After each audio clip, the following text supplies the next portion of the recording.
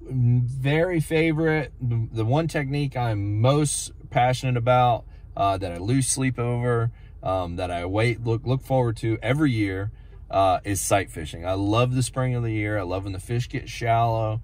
They get up there and start making beds. And I think the reason I love it so much is it's almost like hunting, you know. You're hunting these big fish, you know, you're trying to find your 5 biggest or whatever it is, and you know, trolling around and visually looking for this fish, and then actually you know, hiding from them and trying to sneak up and catch them. And it's just something about it, you know, and catching those fish at close range, really big fish.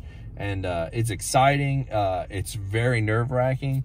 It really gets personal to me when I can't catch one, or like today I lost the same one 3 times and finally got it in the boat. And you know, I felt like I really accomplished something, and then I ended up culling it out at the end of the day, where I had actually caught a bigger one. I got to throw that one back, so the hour I spent on it was wasted. But yeah, and a tip that I have for that would definitely be, you know, if you're new at it, it would probably be to, you know, not to overthink it. You don't really need like a ton of different baits. You know, you want to get like some Berkeley Generals, some Berkeley Jerk Shads, and then either some kind of creature bait or crawdad, which I use is a power bait, Shape 108. It's a new bait coming out.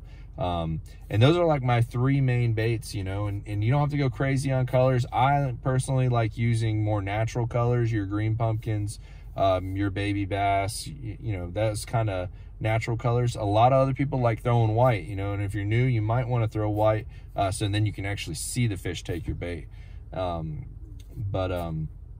Yeah, I mean, that's it. And yeah, I mean, you'll love, I mean, it's addicting, sight fishing, and some people will love it and some people will hate it and get frustrated with it, but it's definitely it's definitely my passion.